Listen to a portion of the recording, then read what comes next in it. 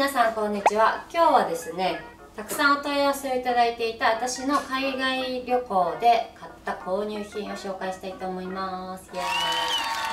今回はベルギー、フランス、ギリシャに行ってきました。でその前に誕生日旅行でバンコクにも行ったんですけど、バンコクでは特にお買い物しなかったんですけど、ビューティーフリーでサングラスだけ買いましたので、そちらだけ紹介したいと思います。まずはこちらですね。これはバンコクで買ったやつ、シャネルのサングラスです。実はサングラスをバンコクで私はなくしてしまいまして、キャットアイのちょっとフレームの太いやつ、みんなわかるかな、インスタで結構出してたんですけど、あれの代わりを探そうと思ったんですけど、結局いつものこの丸サングラスを買っちゃいました。めっちゃ指紋ついてる。ちょっと待って。はい、こんな感じです。シャネルです。このね、さりげないシャネルがかわいい。よく見ないとシャネルってわからないやつです。はい、で次が、こちらのディオールです。これは、ギリシャで買いました。ギリシャでなんか、そうか、どこなんだろう、ギリシャのなんかリゾート地にあるショッピングエリアなんだけど、めちゃくちゃなんかおしゃれなエリアで買ったディオールです。なんかね、こういう箱に入ってて、ディオールのタラーンチョーカー、パールのチョーカーを買いました。こんな感じです。見えるかな、こんな感じです。ここにね、ディオールのマークが CD って書いてます。はい、それでは次サクサクいきます。でエルメス最後ね。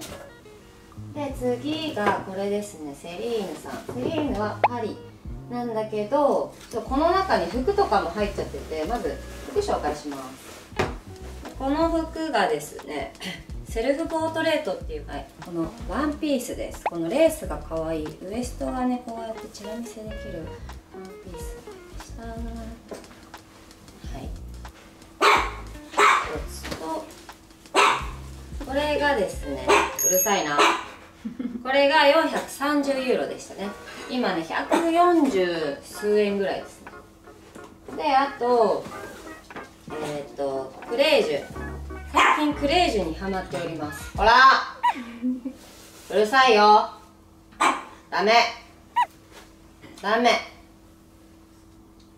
はい、クレージュにハマっておりまして、このタンクトップですね、キャミかな、キャミソール。ここのねカットがすごい見て可愛くて、なんかウェーブになってる。で多分これ2ウェイだと思うんだけど、こっちがロゴで、多分こうも着れるんではないだろうかと思っております。はい、でこれはパリですね。これパリで買いました。パトゥです。なんかね、ロゴ入ってる、大きいロゴが入ってるんだけど、白だからあんまり目立たなくて可愛いなと思って買いました。あとパトではこのね、私には珍しいシュッシュ初めて買ったかも。なんかね、その時ちょうど部屋、おじうるさい、その時ちょうどねヘアゴムをなくしちゃって、ちょうどいいやんと思って買ったこのシュッシュで、こういうジャケットとかに合わせてかっこいいマニッシュなスタイルに合わせるのが私は好きだなと思ってシュッシュを買いました。はい、でですね、あとは、クレイジーホースっていうパリのショーを見に行ったんだけど、ストリップショーなんですけど、もうねアートなんですよ。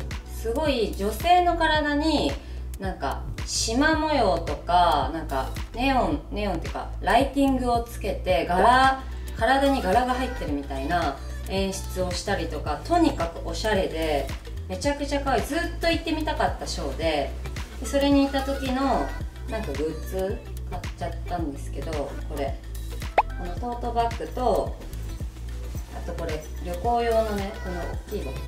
この口紅のマークみんな見たことあると思うんだけど、昔コラボしてました。このクレイジーホース、この可愛いマグ買いました。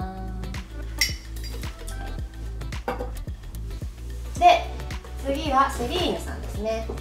セリーヌさんでは何だったっけな、セリーヌさんでサングラスを買いました。私がなくしたっていうキャットアイのサングラスなんですけど、白を買いました。黒がなくて白にしました。でも意外と可愛いこの白。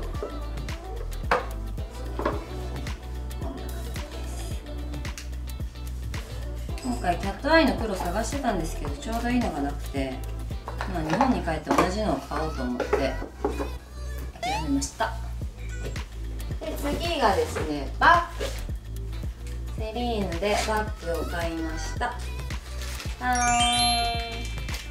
これなんかね、いくらだったか忘れちゃったんだけど、日本にもう売ってないらしい。めっちゃ人気だったって言ってた。しかも日本で買うと30何万円だったのが21万ぐらい、向こうで買ったら結構安いね。取れない。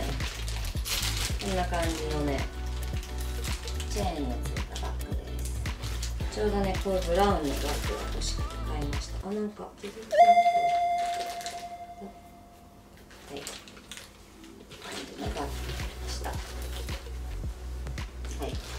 では最後にいよいよセリーヌを終わりまして、エルメスに行きたいと思います。エルメスはですね、何かエルメスはまずこれ、このちっちゃい箱何だと思いますか？実は今回はですね、こんな感じでなんとブレスレットに見えるゴジの首輪です。可愛くない？こんな感じの。そう、ここにねエルメスマークが入ってる物件のデビューです。これプラダからエルメスに格上げしました。プラダよりもちっちゃくて、個人にほんとつけたらマジでジャストサイズで、なかなか個人のジャストサイズの首輪ってないからすごく嬉しいです。はい、で次こちら、これがなんとですね、これパリで買ったんじゃなくて帰ってきて日本で買いました。これはちょっと前から気になっていたアイテムです。これはどうやって開けるんだ？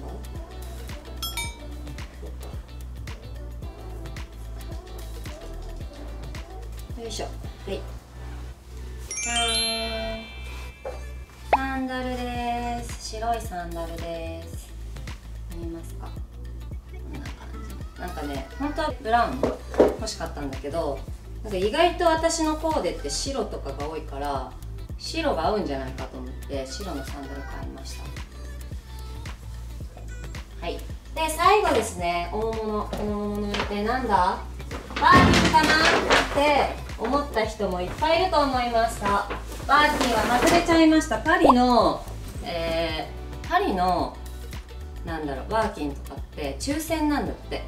なんかみんな均等に抽選で朝行って、その QR コード読み込んで、で夕方に結果届くみたいな、まあ外れました。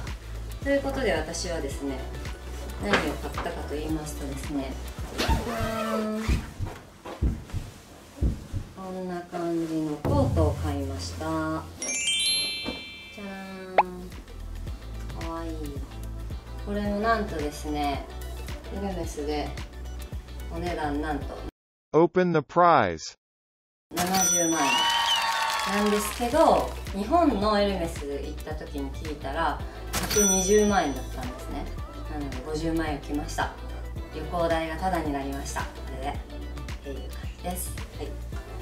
はい、はい、以上。はい、ということで私のヨーロッパでの購入品紹介でした。はい、いいねって思ったらぜひグッドボタンと読者登録お待ちしております。それでは皆さんバイバーイ。